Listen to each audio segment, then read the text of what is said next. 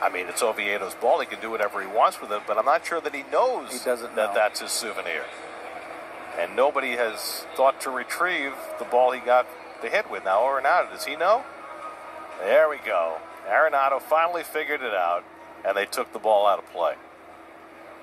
Oh, no. No, they put it in the bucket. They did. Oh. That's a BP ball. Oh, wow. Oh, my.